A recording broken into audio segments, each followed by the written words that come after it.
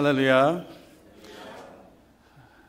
I'd like to give thanks to God for the praise by our praise team and the choir. Have you ever thought of a situation or a circumstance where you cannot praise God? You cannot sing to God. Have you ever experienced because you lost your voice or because you are not allowed? And then I started thinking about, what about if I wanted to give worship to God and I just cannot. I'm not allowed to. I want to give offering to God. I am not allowed to. I want to translate. I want to serve. I want to come to church, but I cannot. And I think that would be a great suffering and agony if I want to worship God and I cannot.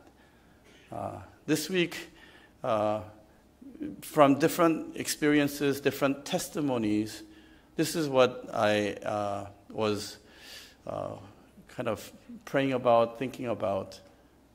There are people who want to worship God, but they cannot.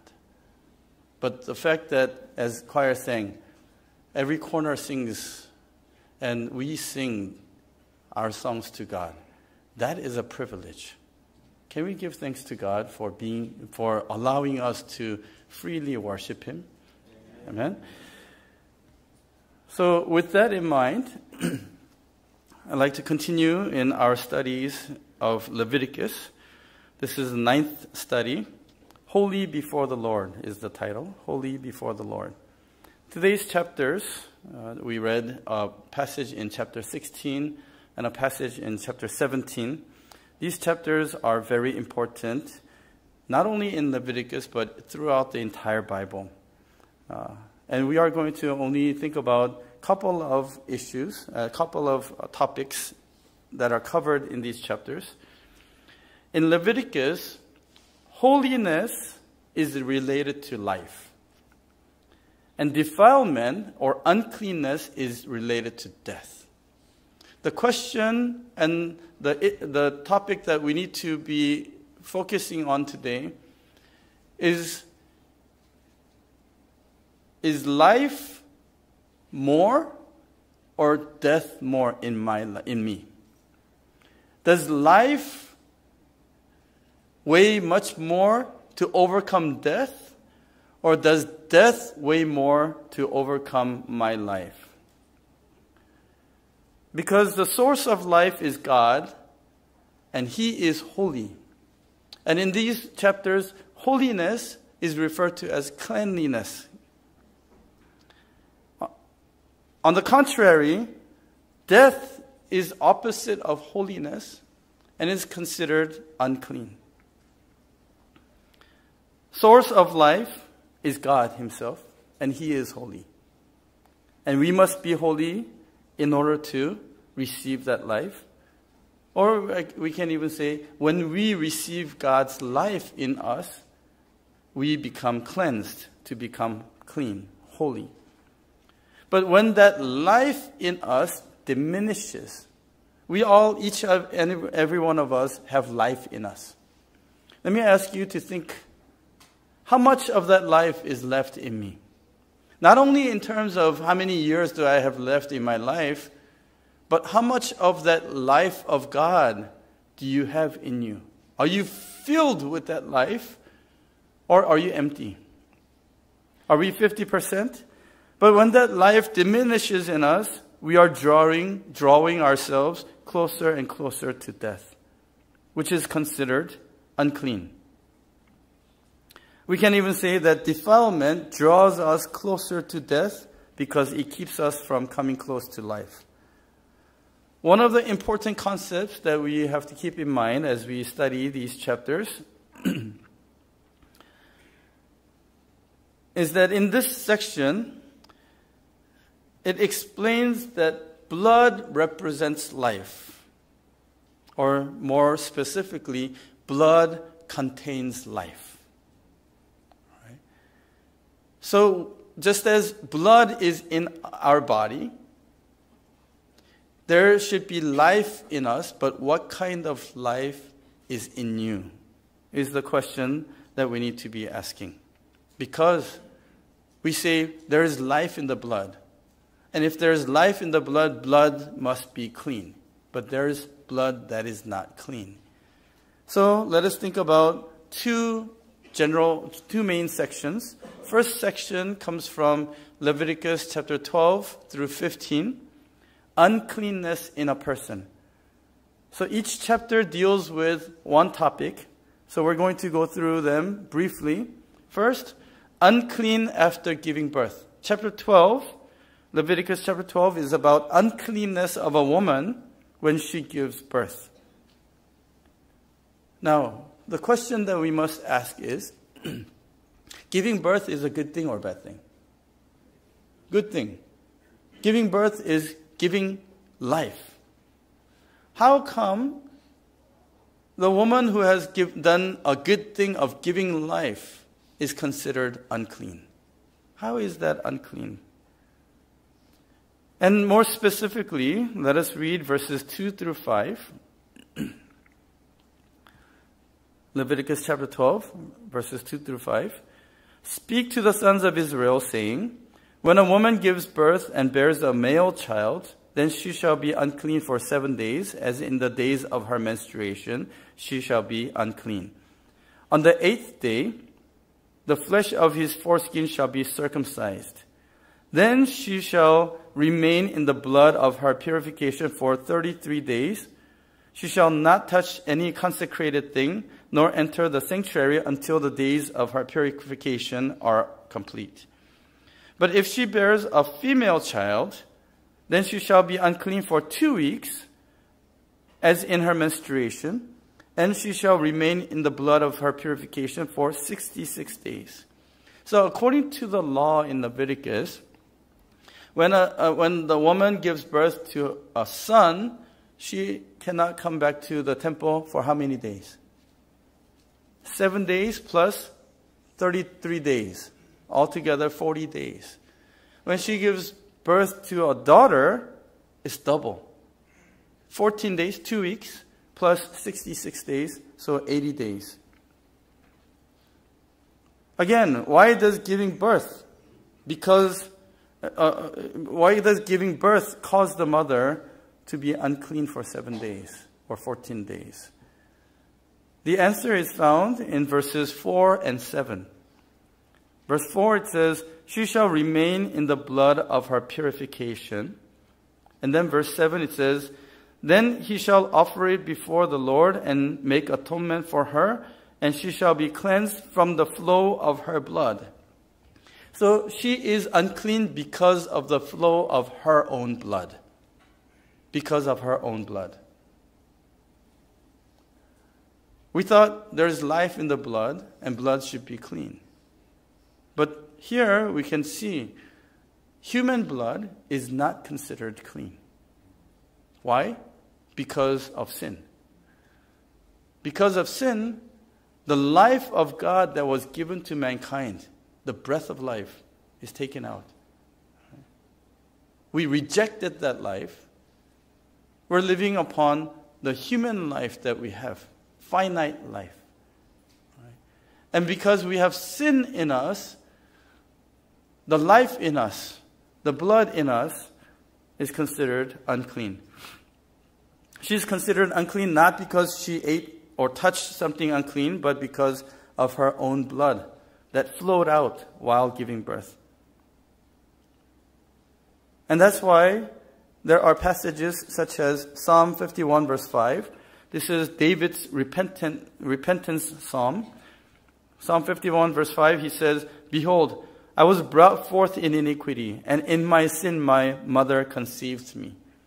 Because of the original sin and inherited sin, David realized it's not a sin that I learned while I was living in this world. It's not a sin that was contagious and I somehow attained in my life. It's not a sin that I learned. It's a sin that I was born with. Matthew 15, 17 through 20. Matthew 15, 17 through 20. Jesus says, do you not understand that everything that goes into the mouth passes into the stomach and is eliminated? But the things that proceed out of the mouth come from the heart, and those defile the man. For out of the heart come evil thoughts, murders, adulteries, fornications, thefts, false witness, slanders. These are the things which defile the man, but to eat with unwashed hands does not defile the man. Jesus is saying what defiles the man is what comes out of the man. What's inside. Defilement, uncleanness is inside of us. Let's go on to the next chapter. Second, chapters 13 and 14 speak about leprosy, also known as, some people call it Hansen's disease or skin disease. In the Bible, leprosy was considered a disease that is closely related to sin. Leprosy has long latency period, and it attacks the nervous system, the skin, the eyes, and even respiratory tract.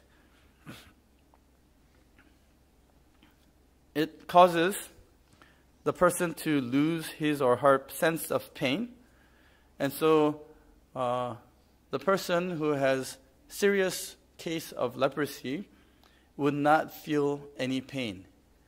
And their bodies, because of this disease, will start to decay. And their fingers, their toes, their ears, their eyes would decay and fall off, and they would not feel a thing.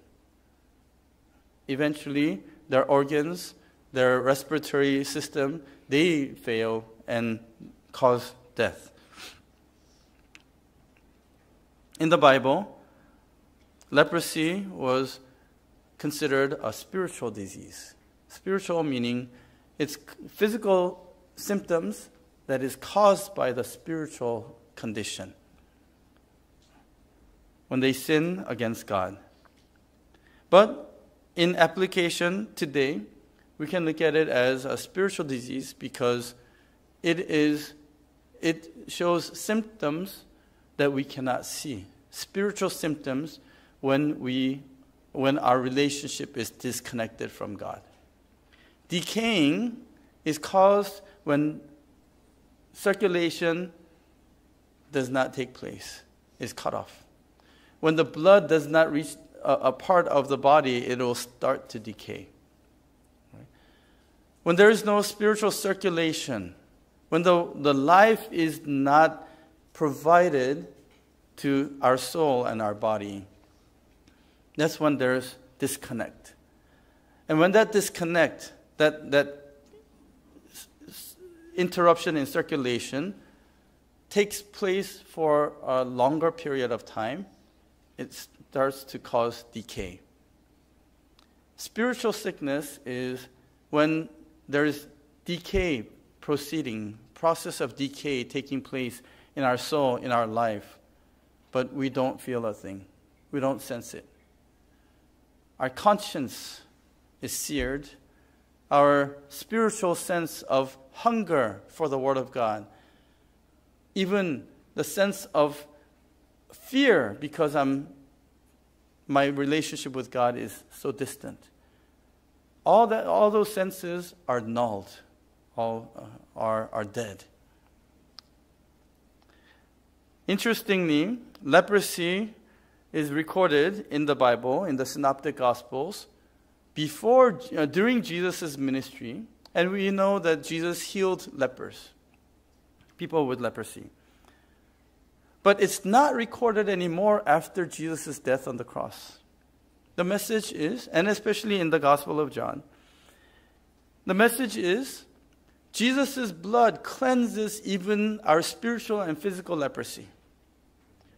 So I pray that the blood of Jesus will cleanse us from our sins, from our uncleanness. May we, even if we have been away so long, spiritually detached so long, in the slump for a long time, suffering for a long time, may we be able to come back to God. Because cleansing process is very, very simple, more simple, simpler than you could ever imagine. what do you need to do? You're already here in the sanctuary. Pray to God for the cleansing power of Jesus' blood. That's it. Is that too easy? Is that too cheap? Or do you feel like you hit a lottery today?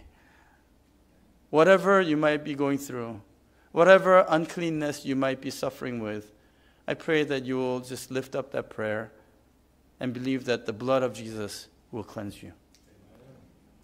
Third, chapter 15 speaks about people with discharge. Person with discharge. Leviticus chapter 15 verses 2 through 18 is about men's discharge from his body.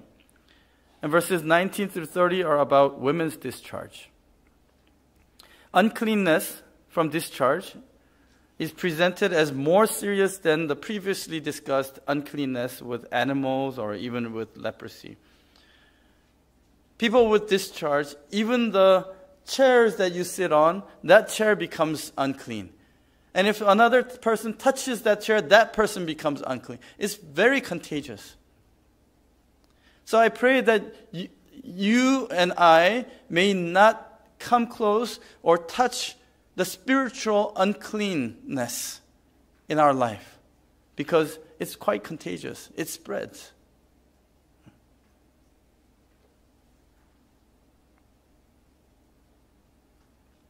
Something interesting and amazing is, you might be wondering, am I clean or unclean? Are you clean? Did you take a shower this morning? But then, more than that, spiritually, throughout the week, what did you come in contact with? We learned last week about coming in contact with unclean animals, right? And what that means in our spiritual life. What did you come in contact with? What did you consume spiritually and physically? The ideologies, the thoughts. What did you speak? Jesus said, what comes out of your mouth, what comes out from your inside is what makes you unclean. What thoughts did you have? Are you clean or unclean? Say amen if you're clean. I'm clean. Wow. Many liars here. Are you clean? But I apologize for saying liars. Many people of faith. Because what I'm about to say is, amazing thing is, no matter how unclean we may be, I pray and let us believe, as soon as we come into the sanctuary to worship God, kind of like when we had COVID-19 time, and there's, those, what do you call it? Sanitizing entrances, and sanitized. When we come into this church, I believe that God cleanses us. Yeah? So, how many of us are clean? Amen? We are all clean. At least we will be clean as we go out that door. Amen? Amen? Let's pray for that. Interestingly, this uncleanness from discharge, I mentioned, is presented as more serious than anything, but the purification process is simpler and easier. Remember, woman who gave birth, the purification process was how many days? For a woman who had a son, 33 days. For a woman who had a daughter, 66 days. And after that, they have to come and give burnt offering and sin offering and so on. But here, for the uncleanness because of discharge, they just need to wash their clothes, bathe in water, wait 7 days, and give burnt offering and sin offering with only 2 turtle doves or 2 pigeons. Cost-wise, it's not expensive. Right? Just do that and you're clean. So what's the message here? But then there are and we're going to talk about this next week, there are serious offenses that can even cause them to be cut off from their people, or even death sentence. For example, chapter 20, verse 18. This is a preview of what is to come next week. Chapter 20, verse 18. If there is a man who lies with a menstruous woman and uncovers her nakedness, he has laid bare her flow, and she has exposed the flow of her blood. Thus both of them shall be cut off from among their people.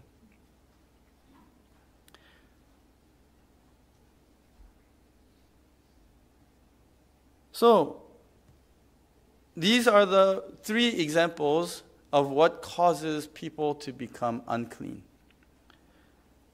But after this, chapter 15, we come into chapter 16 and 17. This is the next section, Leviticus 16 and 17. And it teaches us about the Day of Atonement and the importance of the blood.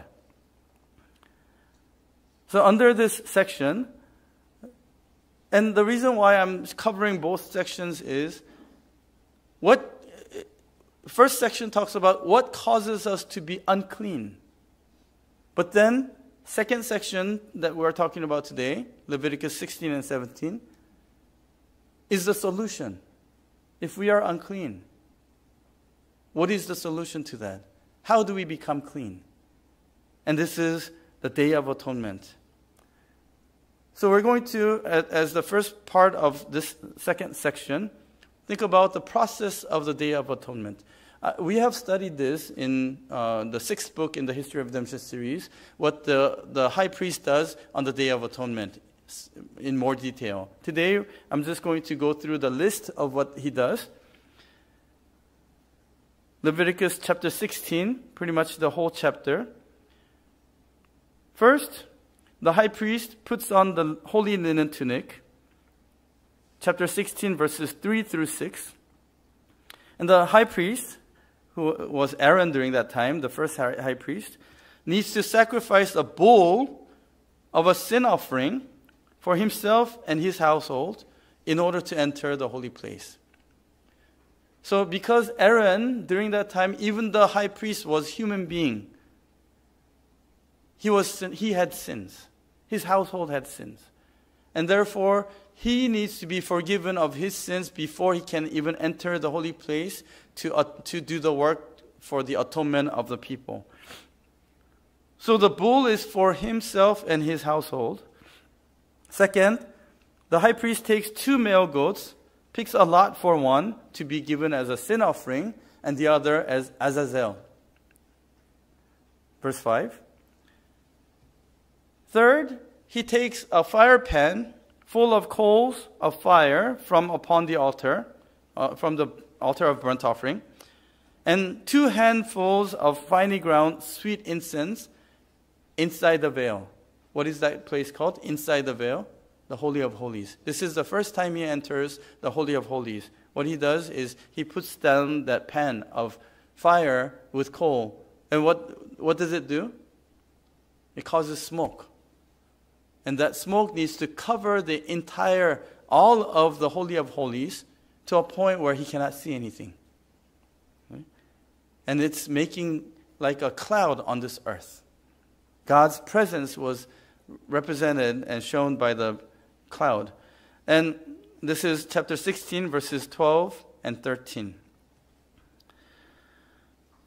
Fourth, he takes some of the blood of the bull and sprinkles it with his finger on the mercy seat. This is the second time he goes into the Holy of Holies.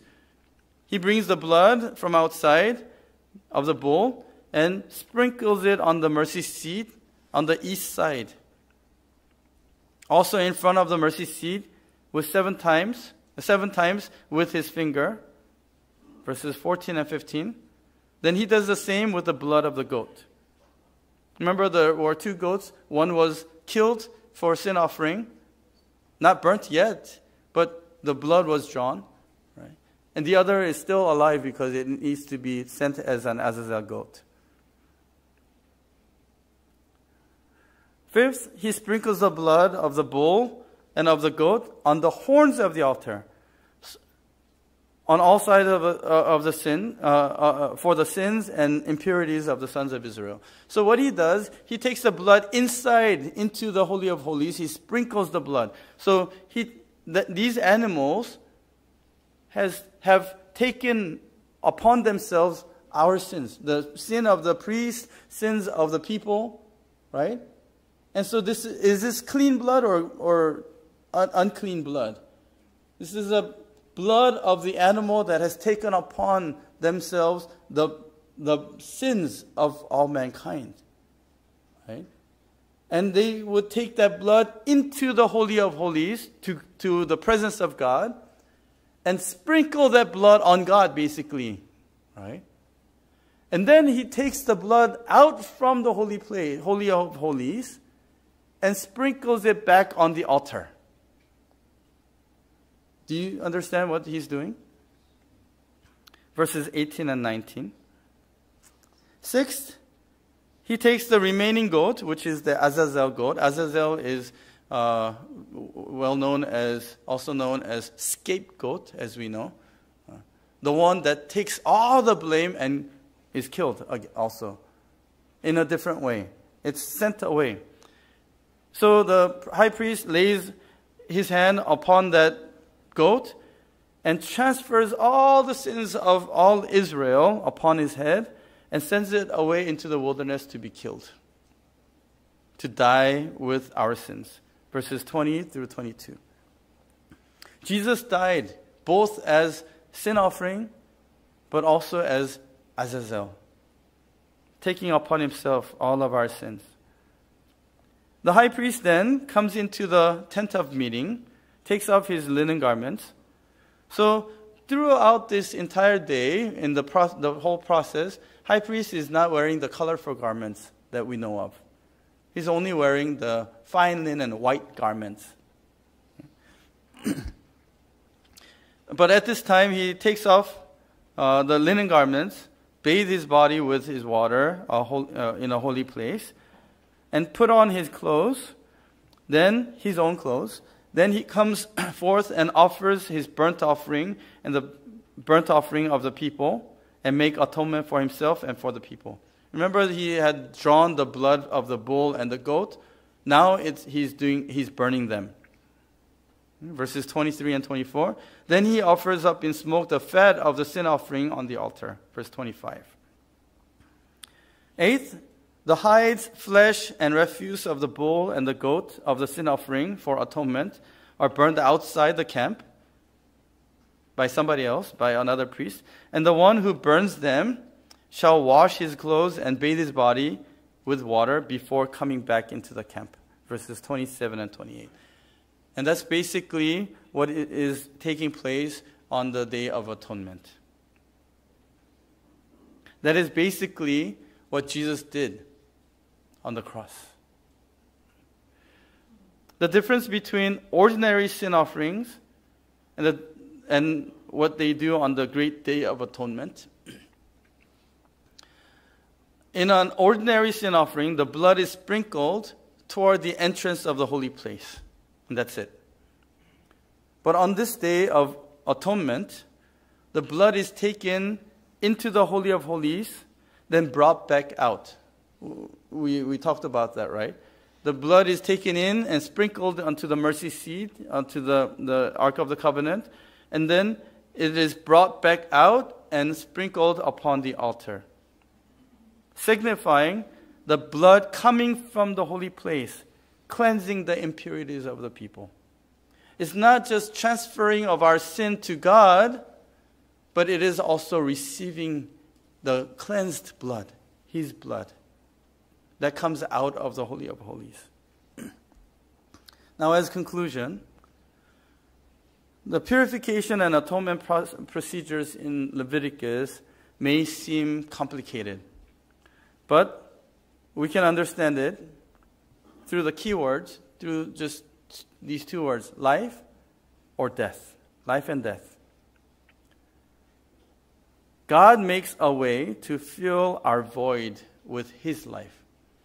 After the fall of mankind, the life in us we rejected.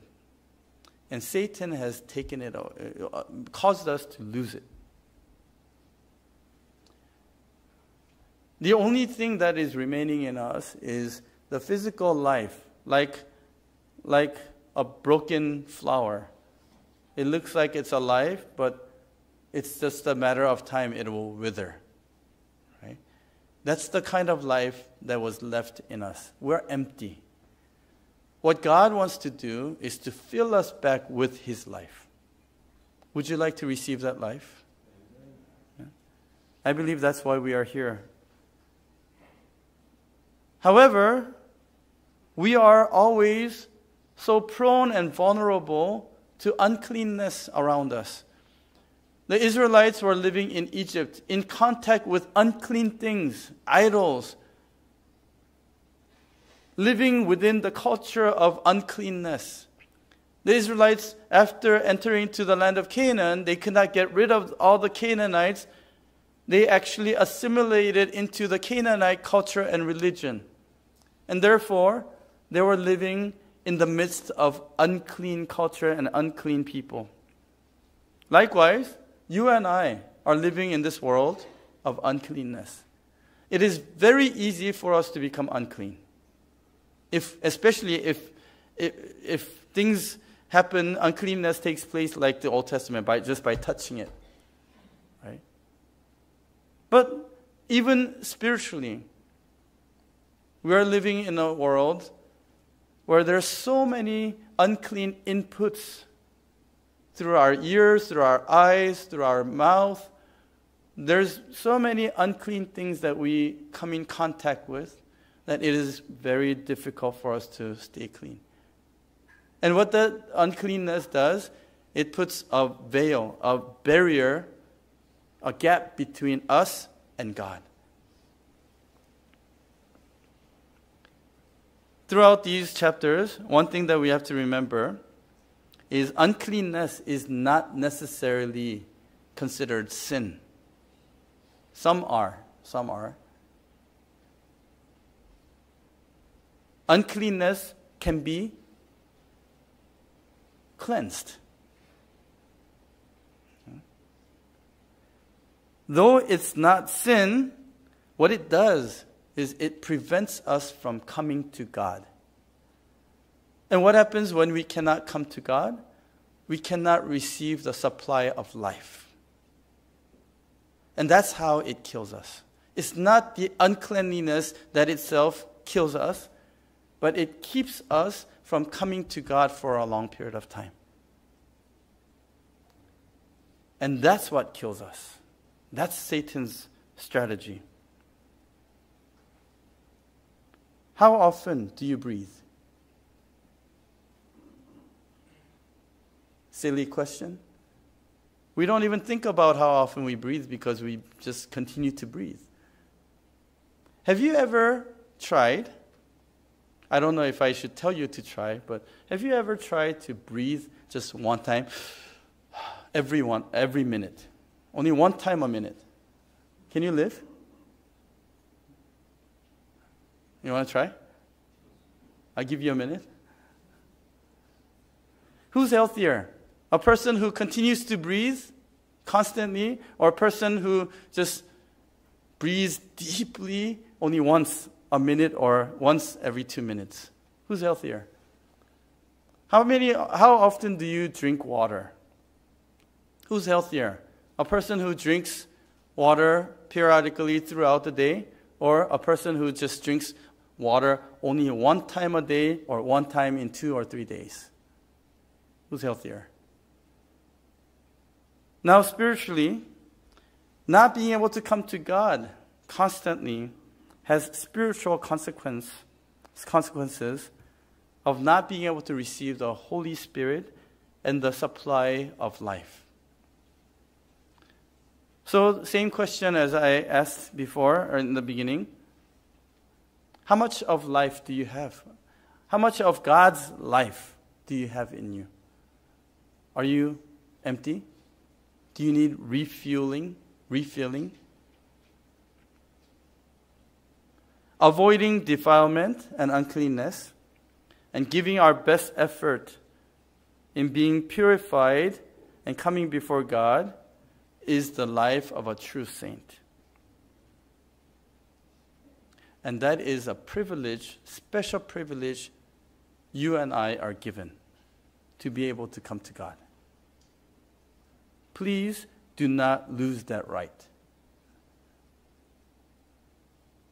You know, children, it doesn't matter if the dad is a king or prime minister or president. They just have to open the door and go in and give a hug to the daddy. While other people have to make appointments and wait months after months just to have a meeting with the king or the person. You and I are given that privilege. All we need to do is to open that door and go in. Do you understand what a great privilege it is? And what do we get? Every time we come in contact with Him, we are cleansed and we're given life. I pray that you and I will receive that life. How many times a day? Or how many times a week? Only on Sundays? Only on Sundays? Let's try to visit Him more often so that, and see the difference. See the difference.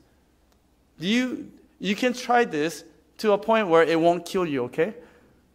Try breathing one long breath just once a minute for an hour. How well can you live? No, don't try it. I'm afraid. Don't try it. Versus when we breathe in well, especially good oxygen, that will give us healthier life. When we were studying the series on Leviticus, I shared about the structure and importance of the book of Leviticus. To the Hebrew minds, center place holds the greatest importance and significance. Center place is a special place. And so, to the Hebrews, the Torah, you understand the Torah. What's the Torah? What's another name for Torah? The Pentateuch, the law. How many books in the Bible? The first 5 books of the Bible, right? Do you know the first 5 books? Shall we begin? Genesis, Exodus, Leviticus, Numbers, Deuteronomy. What's at the center? Leviticus. Okay. To the minds of the Hebrews, what's at the center is the main focus. Right? Can we show the chart? And looking at the chapters and the content of Leviticus, let's go from outside, right? Regulations of the offerings and feasts. And then regulation of the priests, the regulation of the purification and holiness. And then the center is the Day of Atonement. Cleansing of sins. Cleansing of defilement. The Day of Atonement is the focus of Leviticus. And so, the central message of the Torah, the Bible, is Leviticus. And the central message of Leviticus is atonement. The focus here is that God really wants us. That's the message. Simple message. God really wants us. He wants to be with us. He wants us to open that door and come in through that door to his bedroom. Max Lucado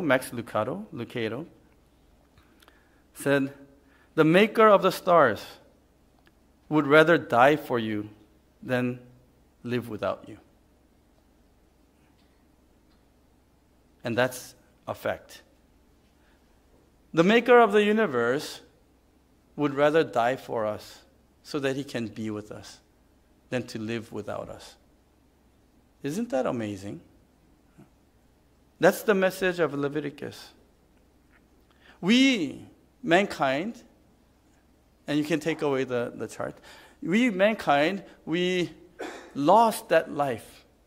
God made man into living being. We lost that state of living being. And Jesus came not only to atone for our sins. You know what's the next step or deeper step after, forgiveness, atonement of sins? You forgive sins, you cover for sins for a purpose, right? You don't just do it, and that's not the end of it. For example, Rahab was a great harlot in the city of Jericho, right? Salmon was a man in the line of Judah, the royal lineage from Israel, right? What did they do? You know? What happened between Salmon and Rahab? Married, right? But before that marriage, what did Salmon have to do? His name means to cover, to atone. He had to forgive and cover and wipe away, forget and forgive her sins of the past in order for them to be married. Likewise, atonement is a process, is a means. What is the purpose? Redemption. Jesus atoned for us on the cross for the purpose of redemption. He wanted to give us back that life and make us living beings again. Our founding pastor, Reverend Abraham Park, he said this: when Adam rejected and denied the word, which is the breath of life given to him, there was no life in him anymore. And that's why the tree of the knowledge of good and evil looked good for food to the eyes and desirable to make one wise. If he had God's breath of life still in him, the tree would not have looked good. Do you understand? He was tempted because he had lost that life. May we regain that life so that we will not be tempted by the tree of the knowledge of good and evil. He was void of life. That's why he wanted to satisfy him, fill himself with whatever he can see, whatever temptation that was before his eyes. Jesus, once again, wanted to give that life back to us by bringing the word to us. He said, receive me, I am the word. He said, listen to my word and believe it, then you will have life in you. He wanted to fill us back with that life. However, people did not understand and people did not accept that word. Their ears were filled, their hearts were filled already with other words, deceptions, accusations. That's why Jesus put that life in his blood. Just as the blood went into the Holy of Holies and came back and sprinkled the altar, Jesus brought that clean blood, that life in the blood, and shed it upon the altar of the cross. Life is wrapped up in that blood. And he left it for us. And then he said this. We read Leviticus chapter 17, verse 11. For the life of the flesh is in the blood, and I have given it to you on the altar of the cross to make atonement for your souls. For it is the blood by reason of life that makes atonement. John 16, 12, and 13. Before Jesus left, he told this mystery key, gave this key to the disciples, saying, I have many more things to say to you, but you cannot bear them now. Meaning, I want to give you this word, but you cannot open it. You cannot bear them. But when he, the Spirit of truth, comes, he will guide you into all the truth, for he will not speak on his own initiative, but whatever he hears, he will speak, and he will disclose to you what is to come. I sincerely pray that you and I will receive that life. Through this word, revealed and unwrapped through the history of redemption. Do you have that life? Unless we are filled, you, yourself, me, myself, unless we are filled with that true life, our efforts of evangelism is in vain. It's just for the formality. Unless I have that life, I cannot share that life with anybody else. So I sincerely pray every ministry department, every person will be filled with that life. Every time I'm on the plane, there's something that does not make sense to me. When they give you the instructions of emergency cases, they say the air mask will drop. And what do they say? Help yourself first before you help others. And then the picture is like parent helping the child. That goes against every parent's heart. Why? Because every parent would want to save my kid first before I live. But then when you think about it, oh, that's true. Unless I have life, I cannot give life to that other person. Right? So I pray, the most important thing, we are doing missions work, we are doing evangelism, but most important thing is for our members to be filled with life first. May you be filled with life. May you be filled with blessings. May you be filled with God. Just knock on the door and enter in. Enter in. Even at your home. Just go into your room and knock on the door. God, I want to come in. I need to be cleansed. May you be cleansed. May there be nothing in between you and God. Not even a sheet of veil. May we be able to come to God, and may you receive that life. Let us pray. Our Heavenly Father, we thank you for giving us your life. We thank you for giving us this word that will cleanse us. Help us, Father, to come before you and receive your word day by day, moment by moment. May we walk with the Holy Spirit so that uncleanness may never come upon us. Even if it does, Father, we pray that the power of your blood, the power of your word will cleanse us clean.